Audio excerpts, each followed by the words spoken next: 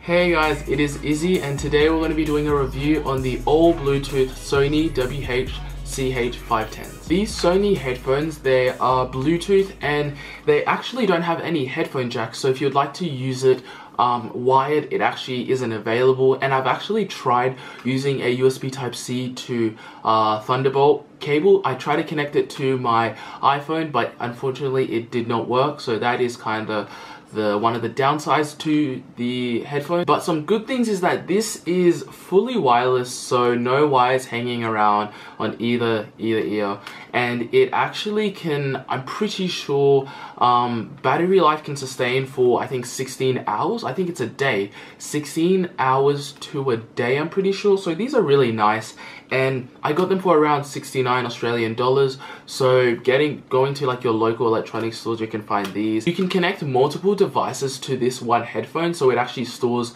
all the devices, which is really nice compared to like other headphones where you have to disconnect it from one device and then connect it to another device. So that is really just helpful when it comes to just switching like devices and trying to use headphones on multiple devices. I know the biggest thing that a lot of people wondering is it comfortable? So generally having these for maybe less than 3 hours, so between like 1 to 3 hours, these feel pretty nice. Like if you put them on, they're really light and they have these soft cushioning here, as you guys can see.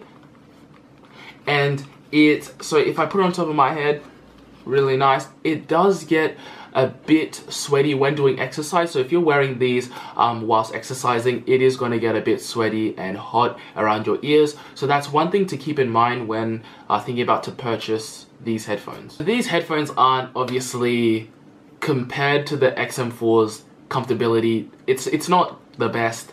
Like definitely not the best. XM4's they really clean these headphones out the park. But generalizing of people who have like budgets, these headphones aren't too bad for comfortability, and audio really is nice. As you can hear, a lot of the basses and the vocals and just a lot of the sound quality is definitely there. It is definitely there for headphones under $100.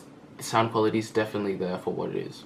Just to keep in mind, these actually don't have noise cancellation. Oh God, please, no! No! So when buying it, keep in mind that you don't actually get noise cancellation on these headphones compared to like the XM4s where they have the noise cancellations.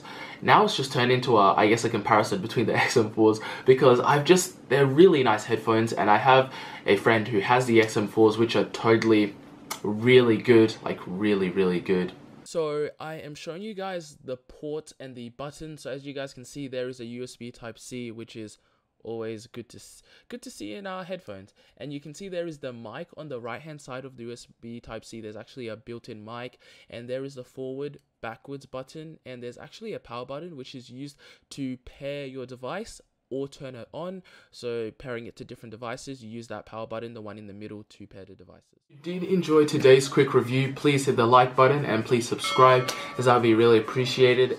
And I will catch you in my next video. Cheers.